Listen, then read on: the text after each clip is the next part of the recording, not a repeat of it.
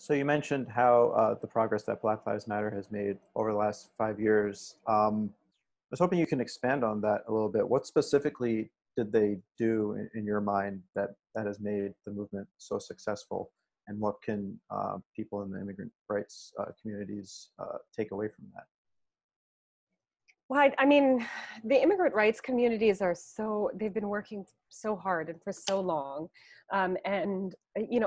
I think the main challenge for the immigrant rights communities is really invisibility.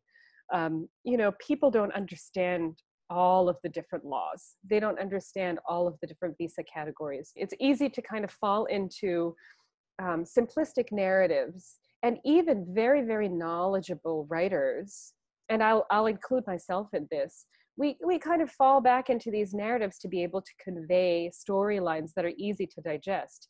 Um, so I think advocates and activists, for example, the DACA storyline was so easy to sell to a lot of people, but even the main narrative that was ultimately carried through wasn't necessarily true. There are so many aspects of the DACA recipient experience that is different, that's nuanced, depending on where you came from, how you got here.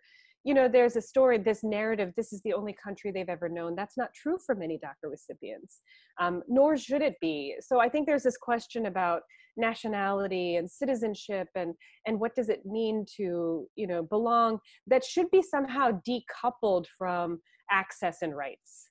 Um, People should not be denied like the basic rights and access because of an accident of birth. And I think that should be just kind of accepted across the board. But I think what's really been powerful about the Black Lives Matter movement is, at the same time, that I think I've heard several activists say that, like, we can walk and chew gum at the same time.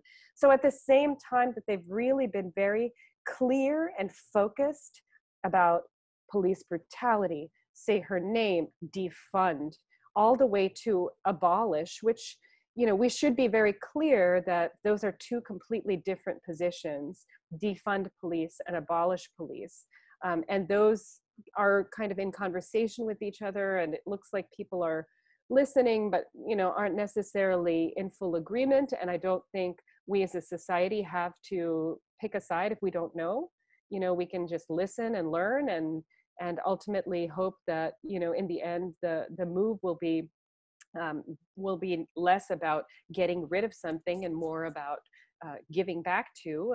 I think one of the positions that I've heard a lot about, and I think this is also true of immigration issues, is we can't talk about defund without talking about reinvest.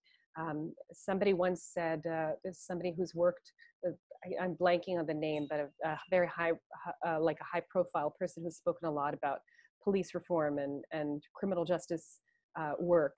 And what he said was that ultimately, the only real investment that we've seen over many decades in Black communities across the country has been in police and in punitive systems. So if you take that funding away, then there has to be an equal commitment to investing in these communities. And I think the same needs to be said for immigration reform.